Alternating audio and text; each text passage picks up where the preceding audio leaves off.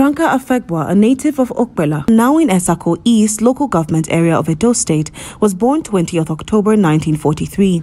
The woman became revered as Nigeria's first elected female senator who ventured into politics in the early 1980s.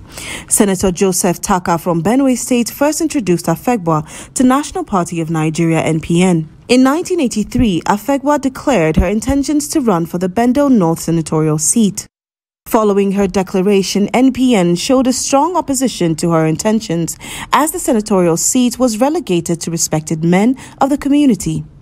However, AFEGBUA made the play to woo women voters to her side.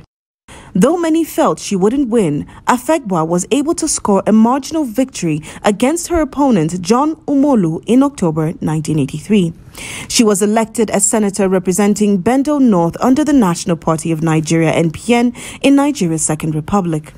Unfortunately, her time as senator was cut short following a military coup in December 1983 that overthrew the civilian government barely 3 months after she stepped into office. FRANCA AFEGBUA's brother Kazim AFEGBUA said she passed away in the early hours of Sunday, 12th March, after battling an undisclosed illness.